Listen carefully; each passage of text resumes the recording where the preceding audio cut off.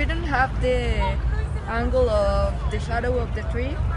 I will place myself into any part of the shadow of the tree so that my shadow ends with the same shadow of the tree.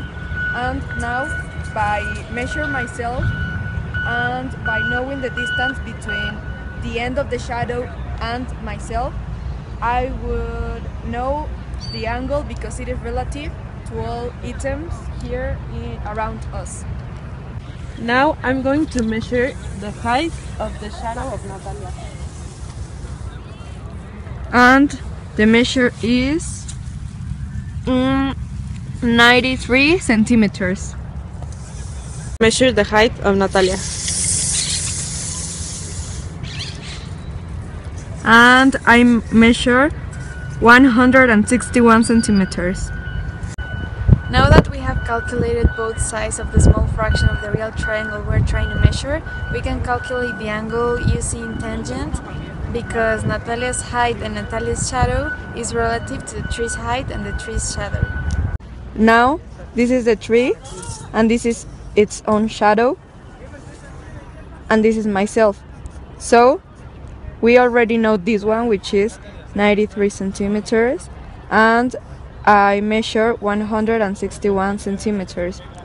And by using the formula tangent of the angle, which is the opposite side Over the adjacent side. which is the opposite of this angle, is 161 centimeters over the adjacent side, which is this one, 93 centimeters. So 161 over 93, it's 1.73, and by using the shift and tangent we will get the angle, and the angle is 59.98 degrees. Now that we have the 60 degrees angle, we're going to measure its adjacent side.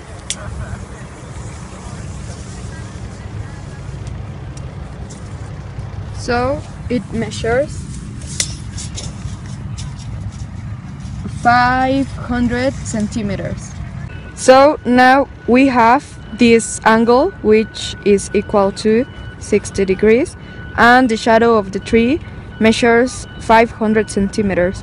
So by knowing the angle and its adjacent side, we can use tangent as well, which is opposite over adjacent, tangent of 60 degrees. Opposite, we don't know the opposite side, but we do know the adjacent. Now we have to multiply tangent of 60 degrees by 500 centimeters, which is equal to tangent of 60 by 500 centimeters, it's equal to 866. Now we have the height of the tree, which is 866 centimeters, and its shadow that measures 500 centimeters. And with these both sides, we can now calculate the sine of the angle 60 degrees. So sine of 60 degrees is equal to the opposite side, which is 866 over the hypotenuse, which will give us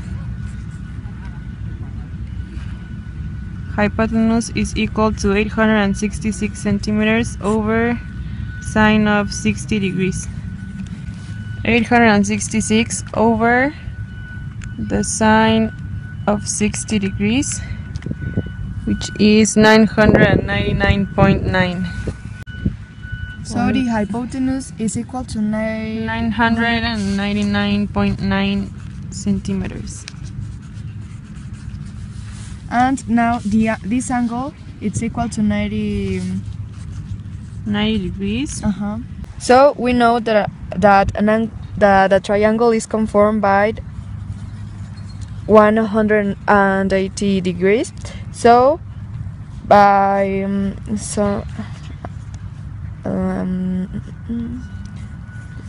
You it's subtract equal to- both angles that we have already calculated so from 180. the missing angle it's equal to 30 degrees. And now we have all our triangle, which is